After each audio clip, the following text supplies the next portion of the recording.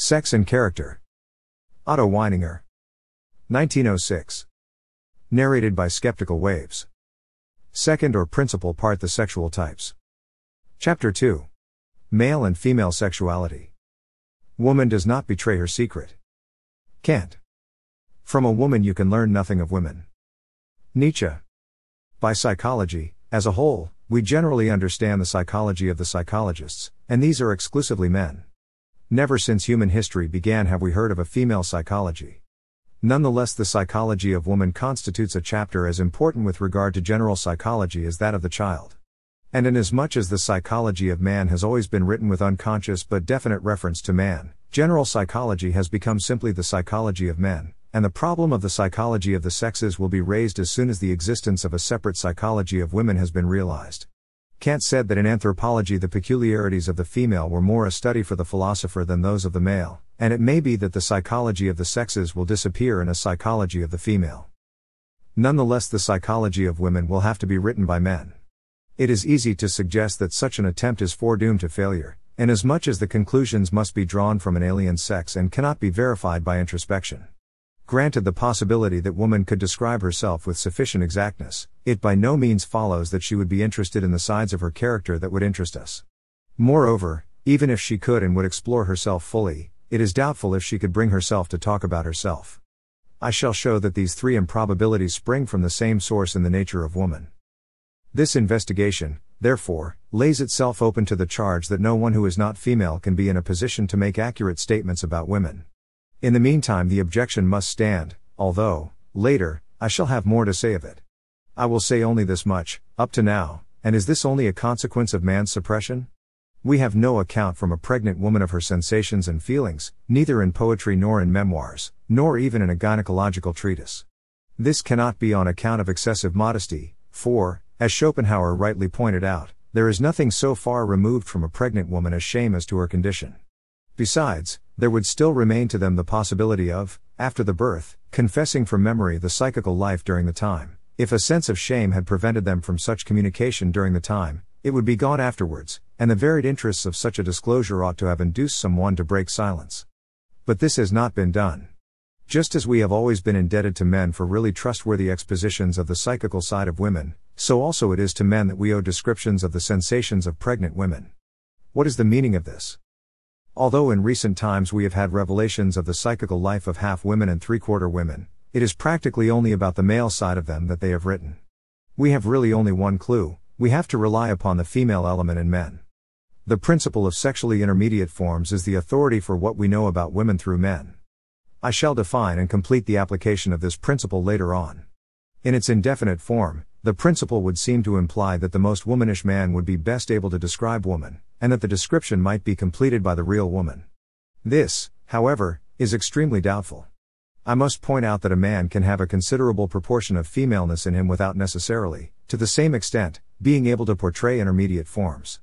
It is the more remarkable that the male can give a faithful account of the nature of the female, since, indeed, it must be admitted from the extreme maleness of successful portrayers of women that we cannot dispute the existence of this capacity in the abstract male. This power of the male over the female is a most remarkable problem, and we shall have to consider it later.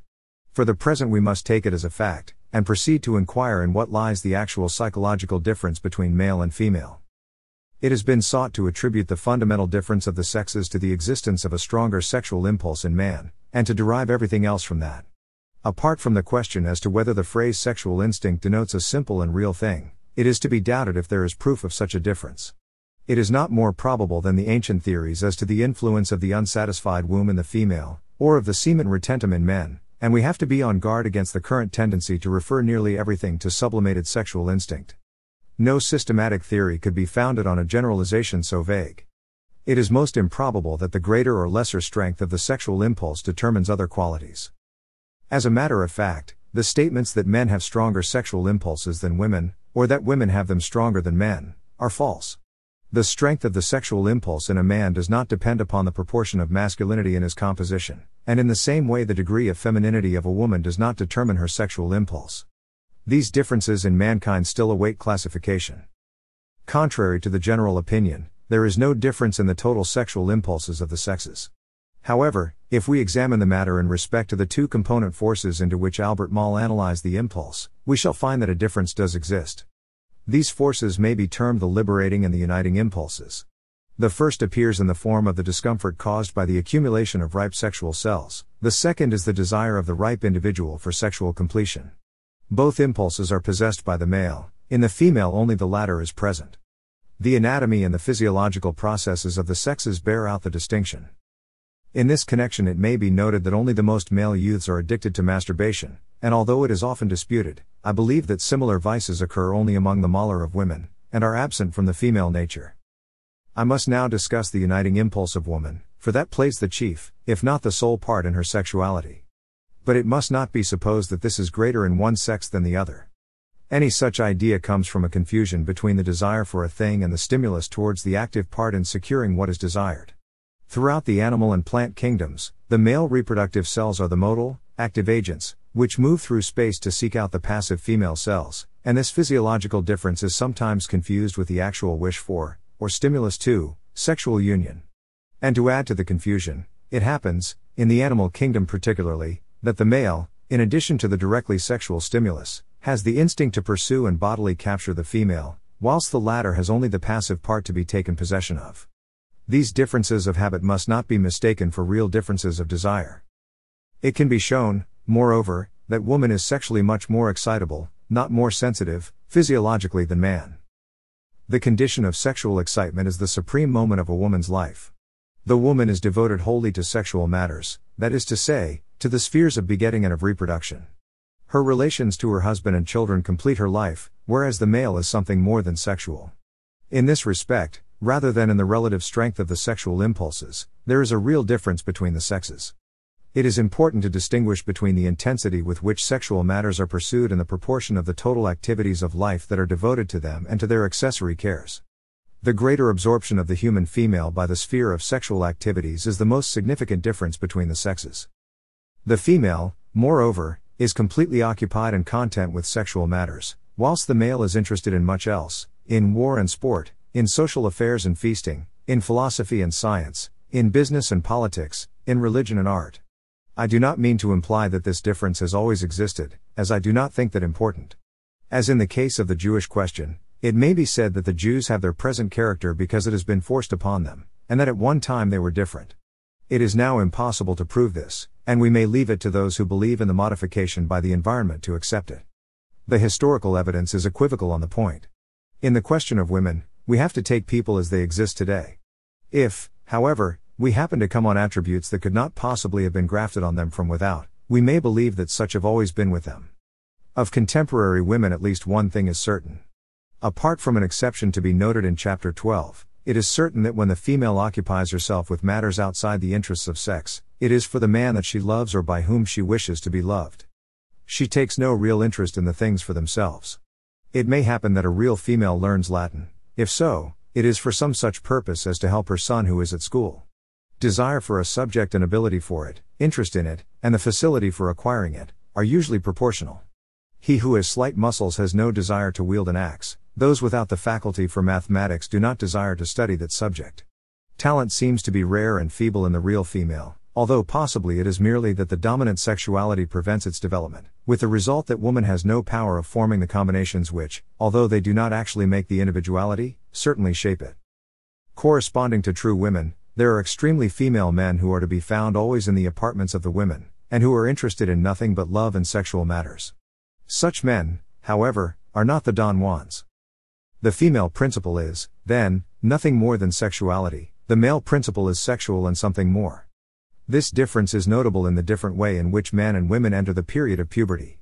In the case of the male, the onset of puberty is a crisis. He feels that something new and strange has come into his being, that something has been added to his powers and feelings independently of his will.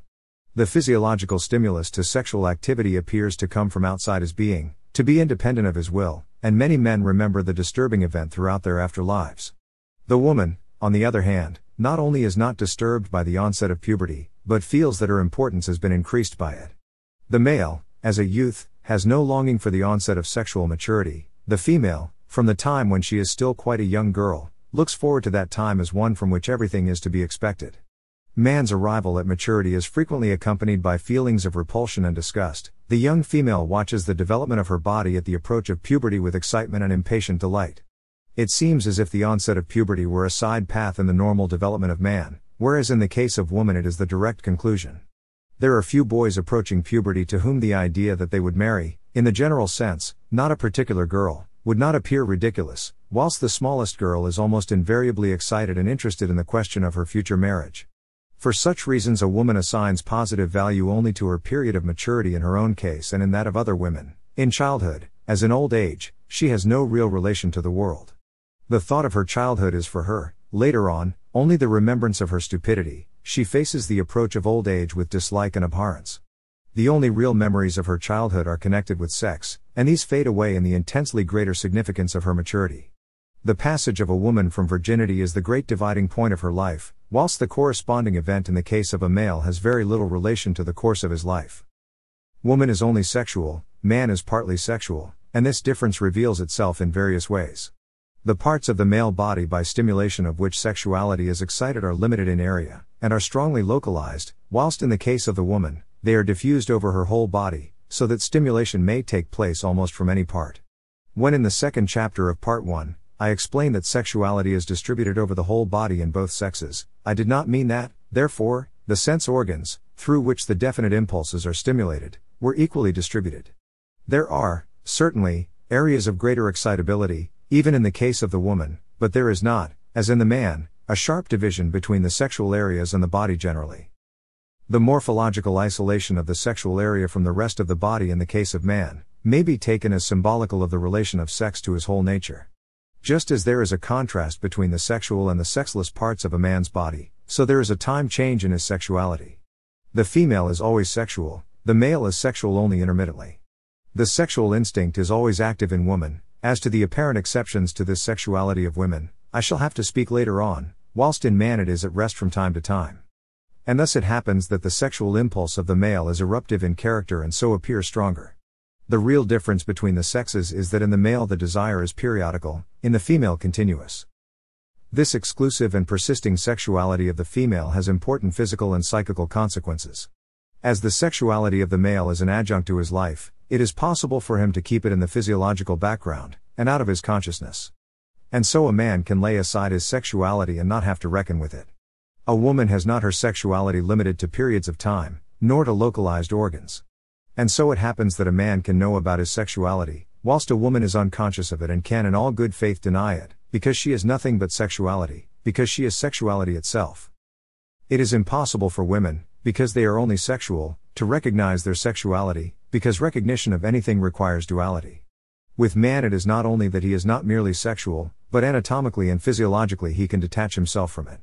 That is why he has the power to enter into whatever sexual relations he desires. If he likes he can limit or increase such relations, he can refuse or assent to them. He can play the part of a Don Juan or a monk. He can assume which he will. To put it bluntly, man possesses sexual organs, her sexual organs possess woman. We may, therefore, deduce from the previous arguments that man has the power of consciousness of his sexuality and so can act against it, whilst the woman appears to be without this power. This implies, moreover, that there is greater differentiation in man, as in him the sexual and the unsexual parts of his nature are sharply separated. The possibility or impossibility of being aware of a particular definite object is, however, hardly a part of the customary meaning of the word consciousness, which is generally used as implying that if a being is conscious he can be conscious of any object. This brings me to consider the nature of the female consciousness, and I must take a long detour to consider it.